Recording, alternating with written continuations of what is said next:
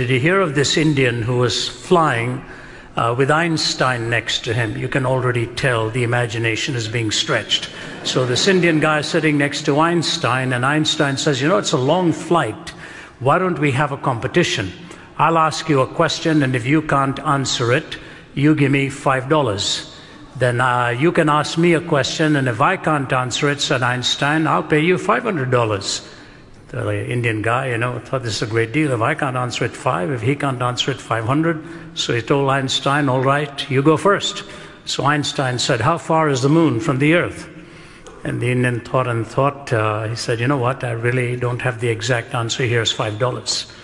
Then he looked at Einstein and said, what goes up a hill with 3 legs and comes down with 4? And Einstein worked through all of his knowledge of science, couldn't figure out what he was talking about, put his hand into his pocket and gave him $500. Einstein's turn again.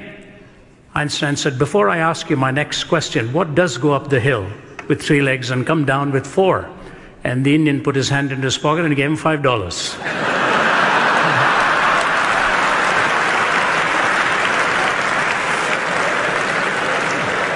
So the moral of the story is never get into a Q&A game with an Indian, especially if money is involved. One way or the other, they'll find it.